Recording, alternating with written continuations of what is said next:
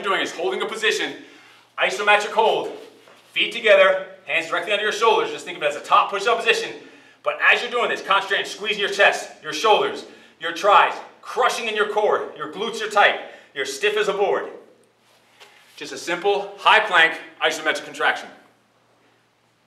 Low plank. All you're doing is holding your forearms parallel to each other, elbows lined up directly under your shoulders, feet together, spine completely straight, and consciously squeeze your core, your glutes, your entire body, head to toe, strong straight line. It's just a low plank isometric contraction.